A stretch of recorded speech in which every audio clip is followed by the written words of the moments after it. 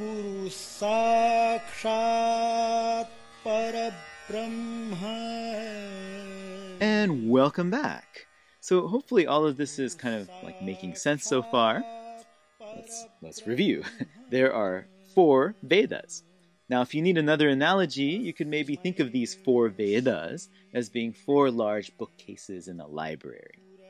The Rig Veda has the hymns to the gods. The Sama Veda has the old songs that you sing during the Soma sacrifices. The Yajur Veda has the liturgical formulae that you mutter while you're performing the rites. And the Atharva Veda is a set of magic formulas. If you're a Vedic priest, you get to be trained in one of these 4 bookcases.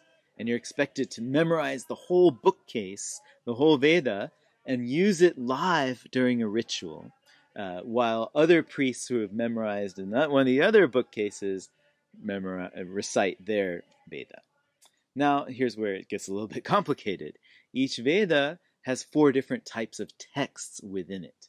So each bookcase you can think of has 4 different shelves, maybe. And each Veda has the same 4 divisions or layers. The first layer of the Veda is called the Samhitas. These are kind of like the core or base of each Veda. This is the actual sacred utterances or mantras that are going to get chanted or sung or muttered during the ritual. Like a book of lyrics, maybe. Each Veda has its own core Samhita, and it's the first thing that students are taught to learn by heart, starting at the age of 6 or 8. Everyone in Vedic school has to learn their Samhita. Mistakes in pronunciation are not tolerated, and because the idea is that if you make any error at all, any mistake at all when reciting the mantra, the whole ritual will collapse. And it could actually be even worse. It could have a harmful effect rather than a positive one. The second layer of texts in each Veda is called the Brahmana texts. Now, I know it's a little confusing because this word Brahmana, but it's different from the Brahman with a little b, which is the force that animates the Vedic sacrifice. Then there's the Brahmans with a big B, who are the Vedic priests. These Brahmana texts with an extra A at the end, you can think of as being instruction manuals for how to use those first set of books, the Samhitas. Now that you've memorized the mantras, the Brahmanas are going to tell you how to use each of them in a Vedic ritual. They're also going to tell you stories and facts that explain the history and context of the mantras. And they also offer some deeper explanations of the mantras and how they work. These books are perhaps the most important as far as the Vedic education is concerned because they contain all the details that an expert would need to know and again know by heart. Like the Samhitas, you're supposed to memorize the Brahmanas as well. The third kind of Vedic texts are called the Aranyakas, or the forest books. They're regarded basically as appendices to the second layer, to the Brahmanas. They're like add-ons to them. And they're supposed to be taught and recited outside of the settled village or town. You're not supposed to recite them or learn them in town. And that's why they get their name, the forest books.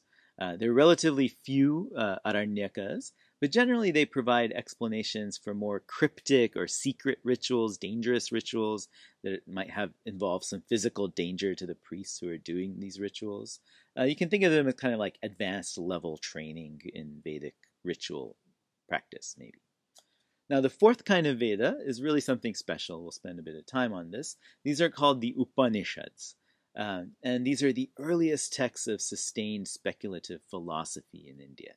The main task of the Upanishads is to investigate the true meaning behind this whole Vedic sacrificial culture. What is this thing called Brahman? What does that power equate to? What's the point of acquiring Brahman? Can you use it to overcome death? These are the topics that these texts discuss, and this is where, really for the first time in India, a kind of sophisticated theorization of karma and rebirth starts to appear. And you also get a kind of thoroughgoing philosophical treatment of the self, the inner self or soul. The Upanishads are the first place where these kind of ideas get kicked around in Indian thought in any great detail. And they're so central to Hindu philosophy that actually new Upanishads get keep getting found throughout history, even up to the 17th century. Now, keep in mind that this whole library, as far as the Hindu tradition is concerned, is not thought to be man-made. It's all Shruti. It's always thought to have existed even from before the start of creation. Now, if we're being historians for a minute and not believers, it might be kind of hard for us to accept this kind of unhistoricality, right? So, from a historical perspective, scholars like to say that the Rig Veda Samhita was consolidated first, around 1000 BC. The other Samhitas then shortly were compiled a bit afterwards, about 900 BC. From 900 to 500 in kind of various orders, the Brahmanas, Aranyakas, and Upanishads, roughly in that sequence, started to get composed. Eventually, the whole Vedic library looks a bit like this image you see here. Each Veda has a basic core Samhita, a collection of utterances that everyone has to learn. The Yajurveda has three Samhitas, two black Samhitas, one white Samhita. There's some cases where Vedas have two Brahmanas or two or more Upanishads. The Aranyakas, you notice, are very rare. All of these taken together constitute the Veda. And again, while historians think of them as having kind of grown and developed from 1500 to 500 BC, in the Hindu tradition, they're thought to be authorless, timeless scriptures. They always existed. They are Shruti. Now, if that's Shruti, what's Smriti? Well, basically anything else, right? Anything else that's been composed by humans. Now, I just want to take a quick look at the first man-made Vedic texts before we kind of call it a day. There's a type of text called the Sutras that proved to be very important, not just for the Vedas, but actually a model for just about every other intellectual or scientific tradition that would come out of India afterwards. The Sutras are highly condensed, aphoristic professional manuals that quickly and effectively tell you just the facts that you need to know to perform a specific ritual.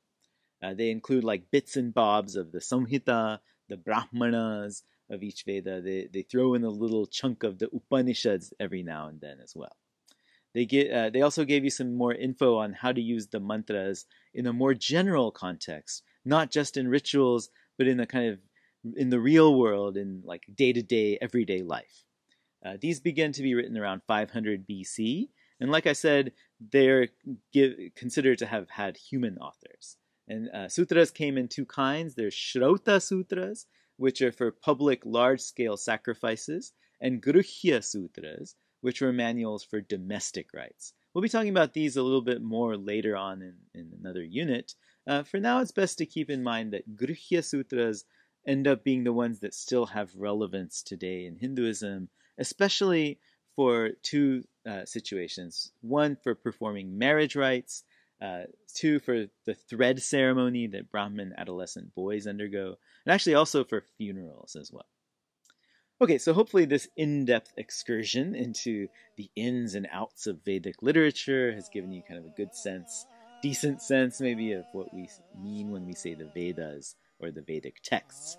We're going to take this knowledge with us, and in our last segment, we'll look at the fascinating and really kind of remarkable ways in which this knowledge has been preserved and passed down from person to person orally without writing for thousands of years.